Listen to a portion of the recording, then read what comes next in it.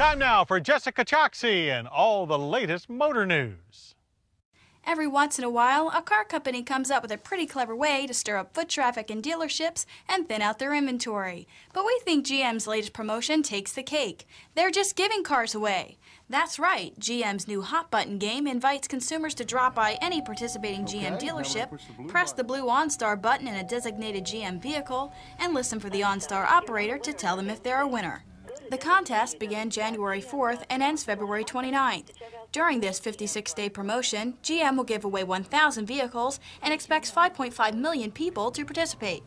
And while the odds of actually winning a car are only 1 in 5,500, you can bet the real winner here is GM. It seems during a time when sales traditionally tend to drop off after the holidays, GM has figured out just what buttons to push. Elsewhere in the automotive industry, Daimler Chrysler has issued a voluntary recall to nearly 33,000 customers.